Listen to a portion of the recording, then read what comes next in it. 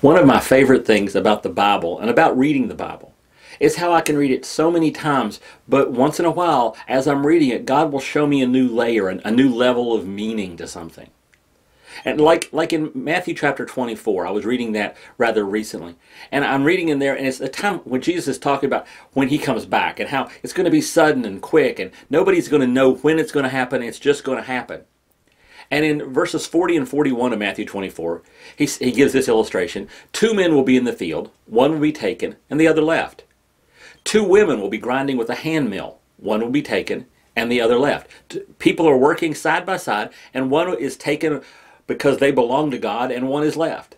And then the next verse, verse 42 says, "Therefore keep watch, because you do not know on what day that your Lord will come."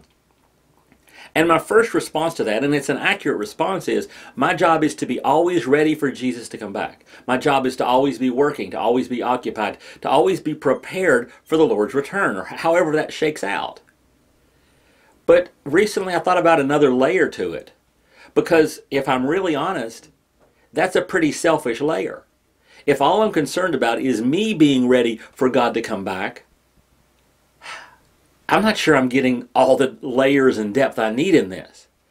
Because not only should I be caring about what happens to me when Jesus comes back, I need to be caring about the person who is standing next to me, the person who works with me, the person who is my neighbor, who's my family member, who's my friend, the person who works out next to me. Because I want it to be so that if one is taken, the other's not left. I mean, I want to be living in such a way that I am drawing people to Jesus. And so part of my being ready is not just me being ready.